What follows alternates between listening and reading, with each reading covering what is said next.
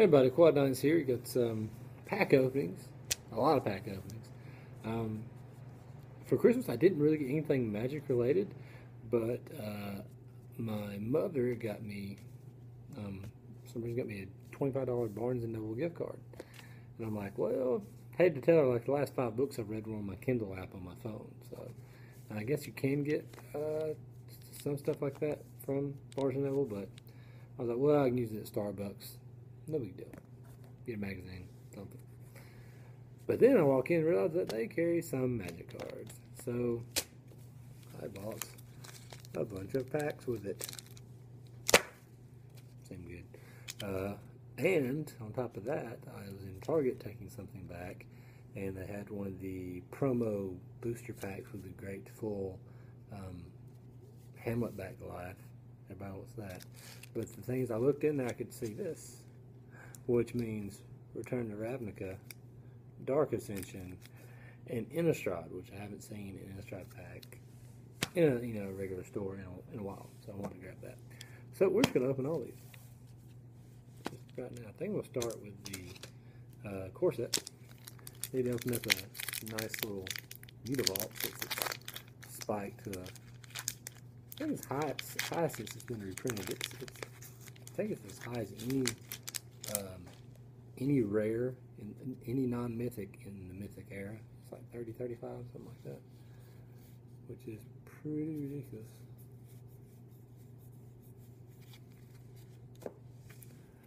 Got the Voracious one, Gnawing Zombie, Diabolic Tutor, and rare. Ew, Wild Ricochet. That might be the Hamletback Goliath there, I don't know.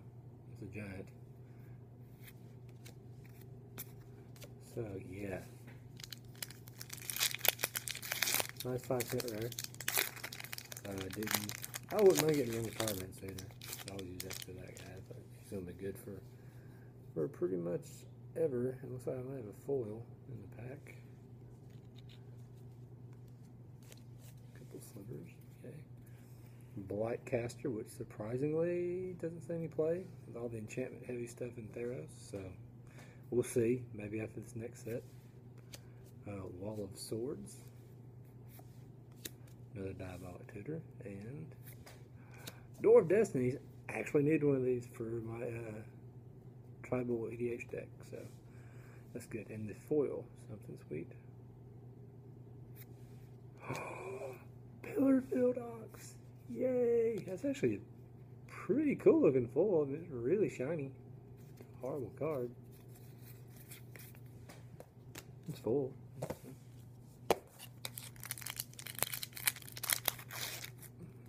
On the Theros.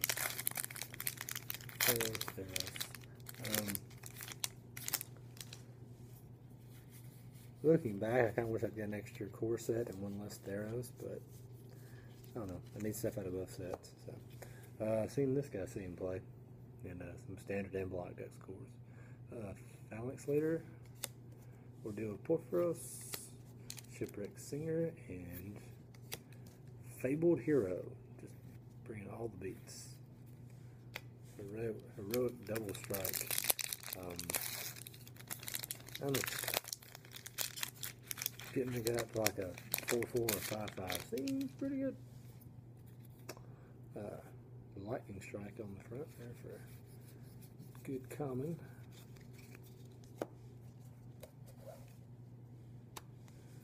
Have an Ordeal of Erebos, Triton Tactics,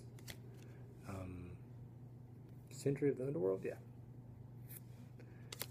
and a Mistcutter Hydra, which is a very good. I actually run one of these in the sideboard of my my Simic Devotion deck. Basically, it's a blue Devotion deck, splashing green for Master Biomancer, Simic Charm, and some other random stuff. But yeah, this in the sideboard. Oh, Sylvan Carroted. Yeah, but I put this in the sideboard for the mirror match because the blue deck has almost 0 ways of beating this besides Cyclonic Rift. So, and we got a full in this one too. A Return Centaur. It's a zombie centaur. So. Pretty cool creature type. It's no elf snake druid like Coiling Oracle. But, Zombie Centaur. Not bad. The card's awful, but yeah. The creature type is not bad. Stone Shock Giant.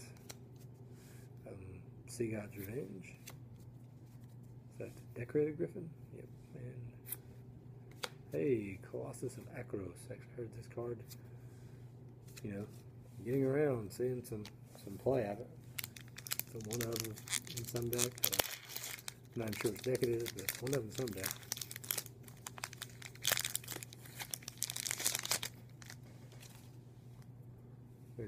First pickable card. In Theros Limited.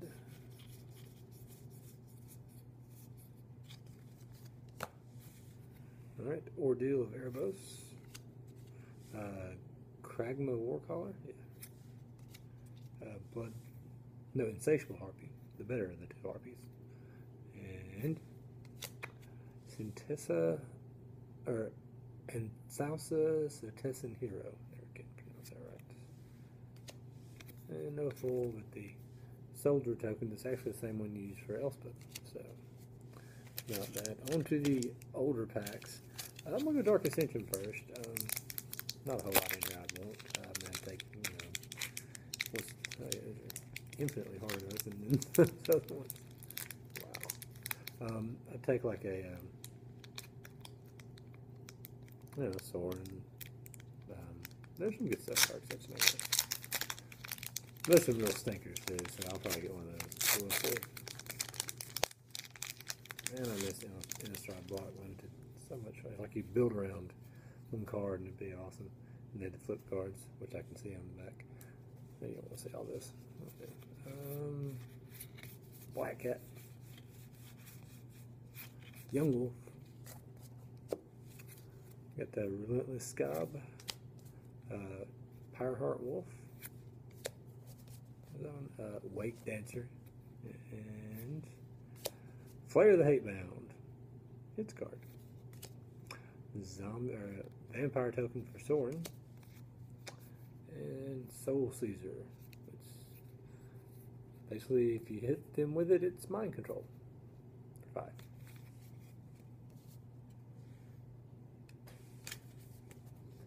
5. Which one? This one. We'll say this for last. Like I said, it's probably going to be another stinker rare too, but just to play the Hate Now is not horrible. I've cast that card a fair amount of time. So,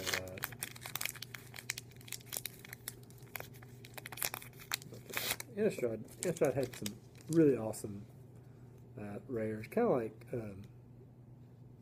Return to Ravnica does, but not quite the same on the rare level. They've got some really good mythics, but you know, it's out of standard, so some of the value's gone. What's this? Seek the Horizon, Assassin Strike. Hey, it's playable Judge's Familiar, and an Overgrown Tomb. Sweet. Fetch lands. Not fetch lands, shock lands. You know what I mean. So, yeah. All day shock land. This one actually could use an extra one. Okay, on to the Innistrad.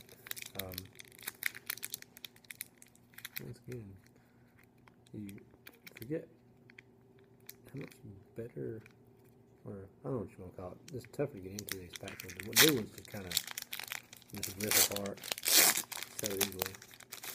These aren't bad enough. Anything good? Good old Sharpened Pitchfork, Galvanic Juggernaut, Wreath of Geist, and Liliana one time. Nevermore! Boo. Flip card. Flip Bat Vampire. Screeching Bat. And wah, wah, wah. So, we opened a lot of packs. We got some things.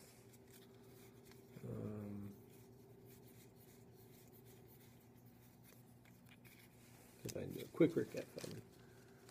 Find that one other rare. There we go. We don't want to forget that one. So we've got Wild Ricochet, Nevermore, Overgrown Tomb, the winner. This is a good uncommon. I just threw it in here. Judge is familiar. Flare of the Hatebound, Setessan Hero, Colossus of Acros, a foil, Mistcutter Hydra, pretty good. Fabled Hero could be good. Foil, and/or Destinies, which I'm actually going to use. So, all in all, did I get the value back out of the packs? Probably not, but since I used a gift card for it, and I like opening packs, I can't complain. So, thanks for watching. Check out my channel for more pack openings, deck techs, some Moto gameplay as well.